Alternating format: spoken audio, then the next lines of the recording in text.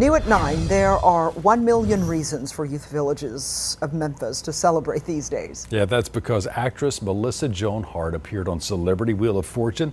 She won the $1 million cash prize and decided to give them every cent. Every cent. Fox 13's Mandy Rock joins us live in downtown Memphis. How are they going to use that money, Mandy?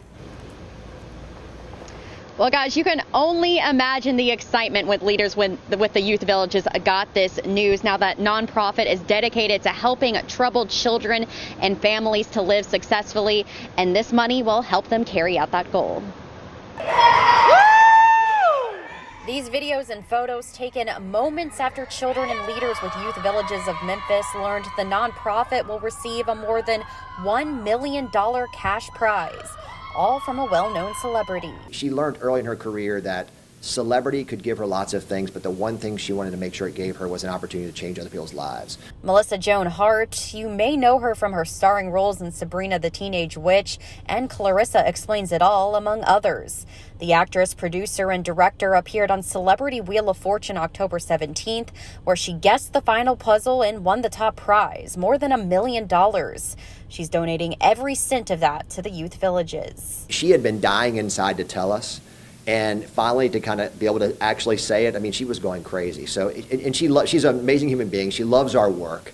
And so I think she was as excited as we were. Chief Development Officer for the nonprofit, Richard Shaw, said they first met Melissa 6 years ago when she toured their campus.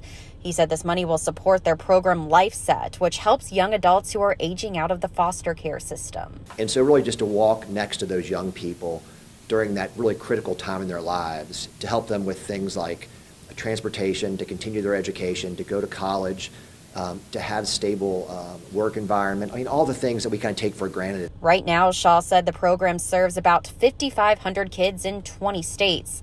He said the goal is to expand the program to every state so every young person has a chance to succeed. Typically, government has not paid for these kids after they turn 18. So philanthropy, donations, events, things like this make a huge difference.